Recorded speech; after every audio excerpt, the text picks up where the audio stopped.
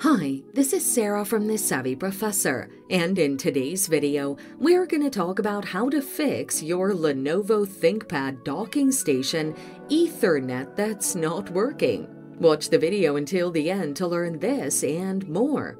The following are some of the reasons why the Ethernet docking station isn't working: faulty Ethernet connection cables, outdated network drivers, Ethernet port issues, or incorrect network settings. Here's how to fix the issues. Replace the Ethernet cable. First, test whether the cable is functional with other devices to deem it faulty. If the cable is confirmed to be faulty, replace it with a new one and attempt the connection again. If the solution doesn't work, update your network adapter.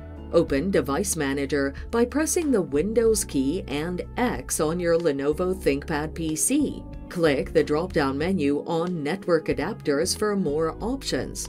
Right-click Intel Internet Connection and select Update Drivers.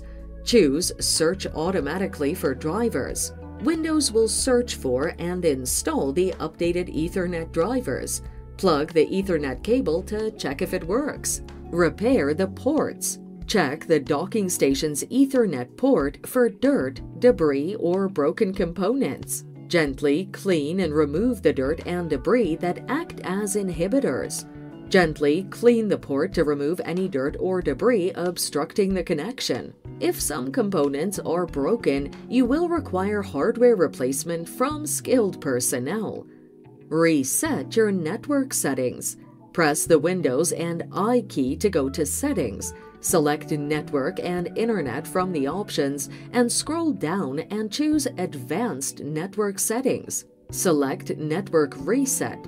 Click Reset Now. It should troubleshoot your network settings back to default. And that's it. Follow these steps to fix your Lenovo ThinkPad docking station Ethernet that's not working. Thanks for watching. Till next time.